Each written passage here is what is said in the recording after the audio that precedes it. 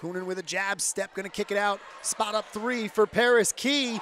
She'll knock it down for the game's first points. And the Tar Heels pushing the pace. Watts around to Key, another three.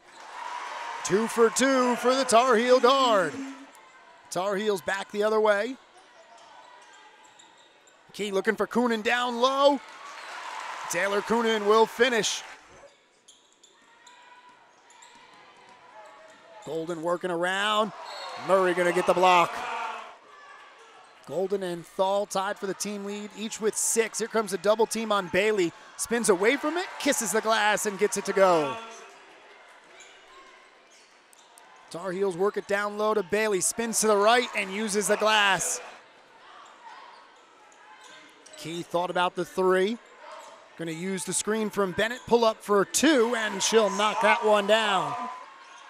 Murray with the rebound, can't get the finish, gets her own rebound again, and gets this one to go. Murray to the line to try and make it a 3-point play. Something to keep an eye on.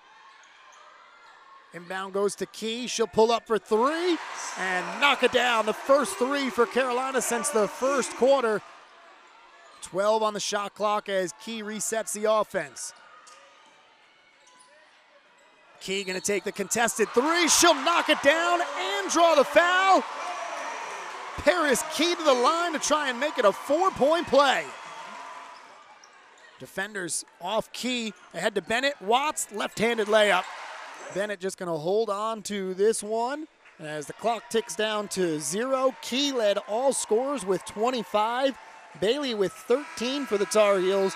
Coonan with 11 rebounds to lead the way. The Tar Heels get the 73-60 victory here to open up their home schedule.